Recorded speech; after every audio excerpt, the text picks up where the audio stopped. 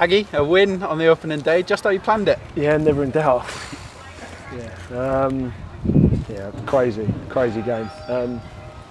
We thought we'd keep with the Worthing tradition of winning games 4-3, but no, it was. To be honest, that was all about the players. That second half, it was it's easy to say at half time that it's still plenty in the game left for us, and for them to have performed the way they did second half was superb. But then we did feel even at half time that there was enough in the first half from what we saw that we got in some really good positions. We just need to move the ball a bit quicker, take less touches. It was really basic as it sounds. We needed to play 1, 2, 3 touch, make the ball do the work, move the ball fast, and then get runs ahead of the ball. And as I said, 3-0 down at half time, I thought we got in some really good positions. Had the lion's share of possession, probably had the better opportunities, even at half time. So, but again, it's easy to say that at half time, and there's plenty left in the game. It's the players that have gone out there and done it. So fantastic from them. I've never seen a game of two halves exemplified as much as it was there. What was the message at half time to the lads? I know.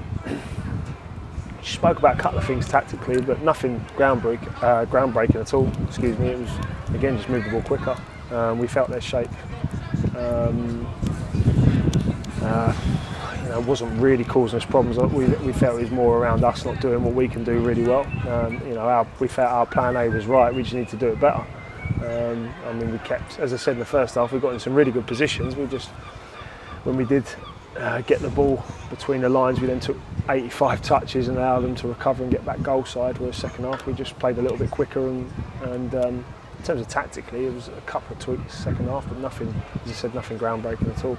Something that has to be commended is the substitutes that you made on the hour mark and afterwards as well. Bold subs, bringing off the skipper. Yeah. Just talk us through that decision. We just felt we needed a bit more threat behind. So Joel and Starks they both play the same position, but they both play the role very differently. And we just felt that where the game was stretched, and we had an awful lot of possession of the ball today, first and second half, and we just felt that if we could put a bit more energy in forward areas and ask them to defend space in behind a little bit more, it would cause them problems. Obviously, Nicky's come on and had an equally as positive impact as Starks. I thought young Harrison, who come on, was superb. Held it up very well, linked play really well. I thought him, Cash and Spongy combined together really well. And then obviously Ollie Black at the end with the throw. I just said to the lads after the game, I said that one thing I did like was Glenn, Joel and Hutch all had the right ump coming off, which is great because it shows they're desperate to be out there. They're not hiding, they want to be out there, they want to be fighting for Worthing, which is great. I think also credit to the lads that come on in terms of they were ready, there was no sulking. I was obviously disappointed because they want to play, but they come on and we're ready to make an impact, and Ollie Black's come on in 85 minutes and has set up the winning goal. So, it's a real testament to the lads and their mentality and their attitude towards putting the team first. Something we haven't touched on as well, and I'm not sure many of the supporters know this, but you were serving the first of a 3-match ban today. Yeah. How was it for you watching that from the stands? Well, apart from having a row with about 5 of Weston's directors, it was all right. No, obviously you're kicking every ball, but that's the benefit of having brilliant staff with Azza, Dino and BC in the dugout. They're superb, and to be honest, if we keep winning, I'll just stay in the stand and let them crack on. So it's not ideal, but equally, like I said, we're surrounded by really capable people who have played a key role in us getting the points today. And a quick word on Danny Cashman and Jack Spong as well today, the goal scorers. I know you've spoken all the way through pre-season about how important they are, how good they are on your side. Yeah, just a quick word to sum up. I was gonna try and work a way to mention them in the interview if we didn't speak about it, but they're class. There's a reason we've spoke so highly of them, and we did feel that when there's 3 points up for grabs, they'll come alive. And obviously Spongy scored 2 free kicks today, and Cash, obviously he'll get credit for the goals, but I think he was involved in everything that we've done well today. So in terms of the expectation we have on Cash, Spongy, Tommy Willard as well deserves a lot of credit because he's done an awful lot of running off the ball today, and got in some great positions, and you know, I thought they were superb, and you know, they rightly so get a hell of a lot of credit. But again, it's not just that. Off the ball, they worked hard.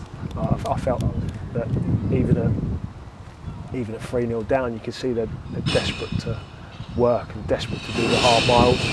So yeah, you know, they really epitomised our comeback today. And then looking ahead next week, now that sets you up. You've got 5 more away games until you return or start effectively for yourself at home. Yeah. Hemel coming up, St Albans coming up next. Yeah. Sorry, pardon me. Yeah, looking ahead to that one. What are your thoughts? No, I'm not looking ahead to it at all. To be honest, I'm going to get back on the coach. I'll probably be out for 2 days after that. No. Yeah, no, we've watched St Albans and Hemel and Truro, and you know, it'll just be a repeat of what we've done this week. And, you know, how can we keep developing the way that we play? How can we hurt them, and also acknowledge what they're good at, and try and negate that. So yeah, it'd just be. We've got to enjoy this though.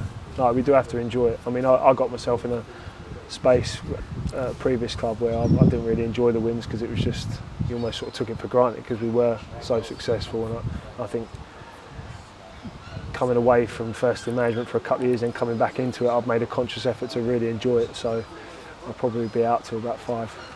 Well, enjoy that one. See my wife on Sunday. Enjoy that one. Thanks, Eggy. Thank you.